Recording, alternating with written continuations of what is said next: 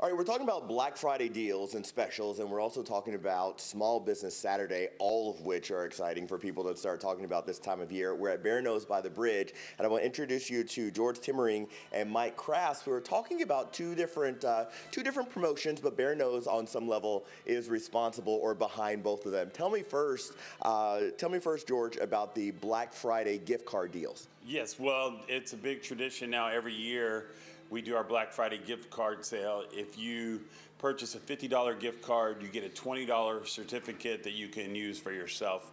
And so kind of 70 for 50. You get $70 worth of certificates for $50. So that's a lot of food.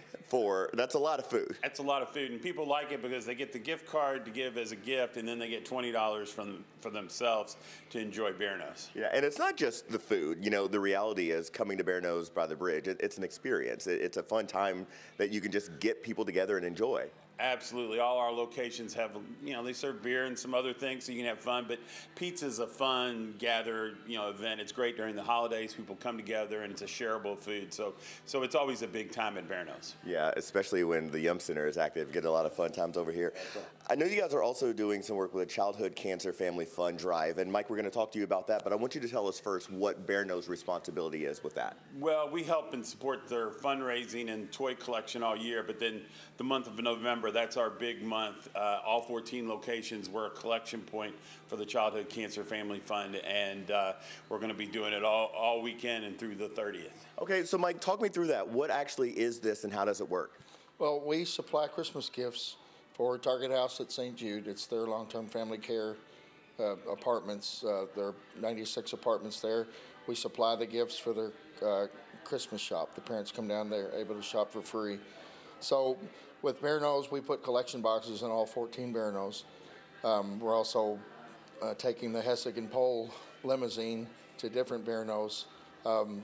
This coming Friday, we'll be at Bowman Field. We'll be at Shepherdsville this weekend. If you go to ccff.info, you can find out the schedule. Okay, so that makes it easier for us to figure out how to help online. But you mentioned all of these donation drop-off points. Are there ways that people at home can they physically come to these facilities and make drop-offs? And if so, what are the things that they can drop off? Yes, they can drop off at any of the Bearno's or any of the Cox's Smokers outlets or Evergreen Liquors. New toys in original packaging. We can't accept stuffed animals. Why is it so important for people to really grab a hold of initiatives like this and participate? Well, I mean, the season's about giving, and this is a great opportunity for our customers and the Bearno's owners and operators and employees to come together and support a great cause and support those people that are in a time of need down at St. Jude. All right, and a last message to people at home for trying to get them to come out. What do you want to say to people who might have some items to drop off or might want to go out and purchase some items to drop off? What do you say to them to get them up and moving?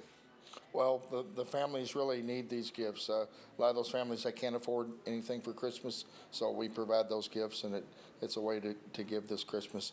If you can't get out, you can also go to ccff.info, and there's a way to donate online. Mike, George, thank you all so much, not just for, participating in this interview, but getting the message out and really creating an apparatus for people to create a special event, special season for a lot of people. Thank you both. Thank you.